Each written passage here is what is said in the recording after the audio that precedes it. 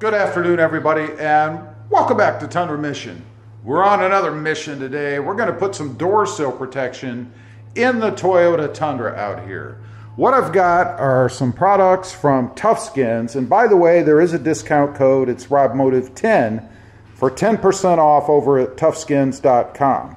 Now, these are adhesive-backed covers, if you will, for the door sill area, and they are very good quality, very easy to install. Now, you can get them in black, you can get them with mountains and other things on them, or you can get them with nothing on them at all. Mine are customized, of course. Now, let me show you, I'm sure you all know where they go, and that is in the door sill area, in the front and the back. This is a 4-piece set. Now, to put them in, you have to go ahead and pop this factory piece off. It's pretty easy to do. I'll show you when we get to the rears here. We're going to do the same thing. And then once you get the door sill protectors installed, you go ahead and pop these right back on over the top of them. Pretty darn simple. Now, first off, we're going to clean the area with some rubbing alcohol just to get the best opportunity for adhesion. I'm going to switch to the hat cam. We're going to go ahead and get these installed. Like I said, you want to just go ahead and wipe off any residue that's left on here so that we get the best adhesion. Pretty simple to do. Mine's not really very dirty anyway. You know, it's interesting in looking underneath the existing panel, this panel up here that was there, you can see some, almost looks like primer or something. That does not come off. I don't know what that's about, but we're going to cover it anyway. Or put the cover back on, I should say, so you're never going to see it, but a ding to Toyota's paint process, I guess. I don't think it should be that way, but hey, I don't paint Toyotas, so I don't know, maybe it should. You can see how dirty it is. Obviously, you want to get that as clean as possible, or completely, I should say. Okay, we're going to go ahead and start with the top piece. That is the thinner or narrower piece, this piece with the 2 slots in it. And it has slots in it for a reason. That's because it's going to go around the 2 slotted areas where we're going to fit the stock piece back on. So you want to make sure you get it just like that and then fold it down over the edge. I would recommend that you kind of peel back a little bit and then start right here and line it up as you go. Now, let's go ahead and get this peeled off a little bit. We'll see how my method works, I guess.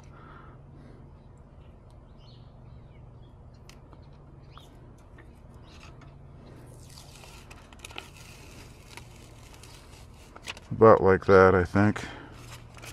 And then, like I said, you just want to line it up. And I like this. It gives you kind of a guide. A lot of times there's no guides with this kind of stuff, but this gives you a guide to kind of go around, kind of like that. And then just loosely put it on. I wouldn't fully stick it on there just yet. Let's get to the back piece.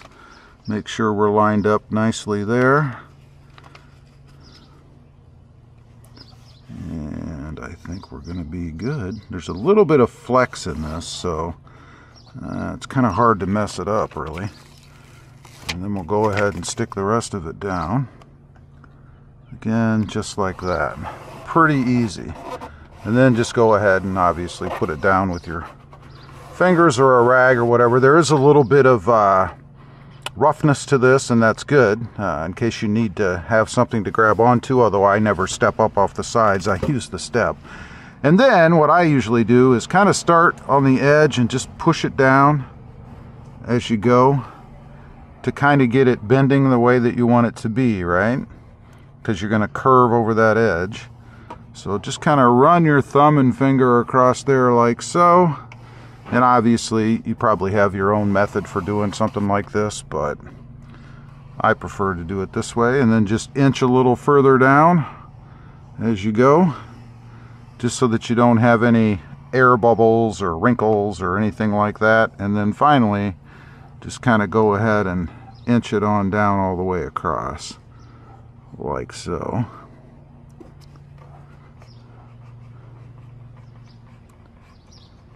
And that's really about it. Now we'll move on to the second part, and that is going to butt up right against the edge here, against this piece, for the two-part connection, if you will. Okay, this next part, it's going to kind of tuck right under the edge here. There is a rolling edge right here, so you want to kind of tuck it right under the edge like so, even with both edges, and then just roll it down over the top. Pretty simple to do. So, at least we're going to find out anyway. I think it should be pretty simple to do. What I might even try to do, let's see if I can finagle this as soon as I get my edge. What I might try to do is leave the covering on here, if I can, until I can roll it over the edge. Might be a futile proposition, I don't know. We're gonna find out. Kind of like so. And then just kind of bend it back. I think this is gonna work. I don't know. We'll find out. Normally I would just peel it all off and go gung-ho, right? But we're gonna try to be a little bit better on this one. So let's see, we're gonna stick it, and that's why right there, you see, we're gonna kind of stick it on the edge. What the best way is to do this, I think kind of like this.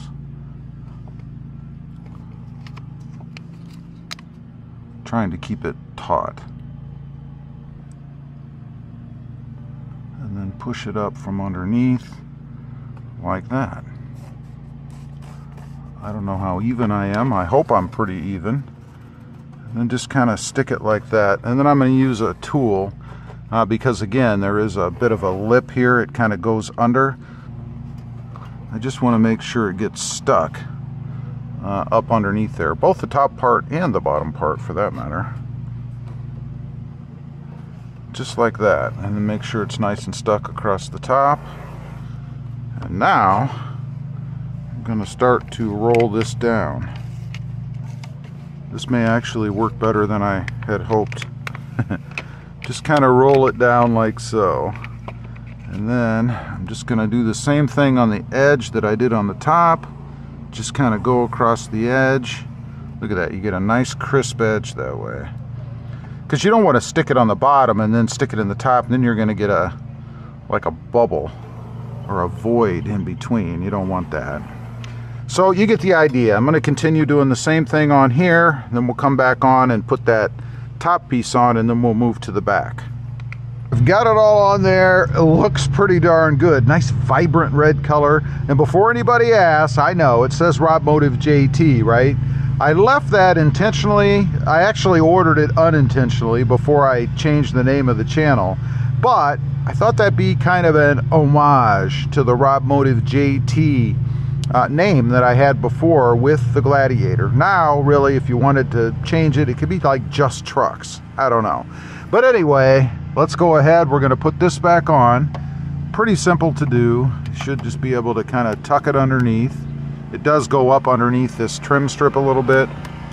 So kind of tuck it underneath and give it a push. And then a little bit of a hit. And there you go. That's what the finished product looks like.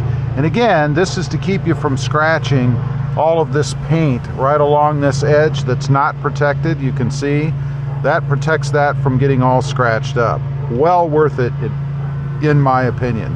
Now we're going to do the back side, and I'll show you how easy it is to get this piece off. Okay, to get this piece off, you just want a kind of a low profile, narrow pry tool. Make sure you use plastic. And you can kind of feel where these little connectors are. Right there is the first one. Just kind of want to pop it up a little like that. Go on down to the next one. Same thing. Same thing. So you can see how easy they come out, right? Just like that. And then, oops. and then just pull it out just like that. There's all the connectors. As far as installation goes, it's the same. We want to go ahead and clean this off, and then we'll stick the stickers right on.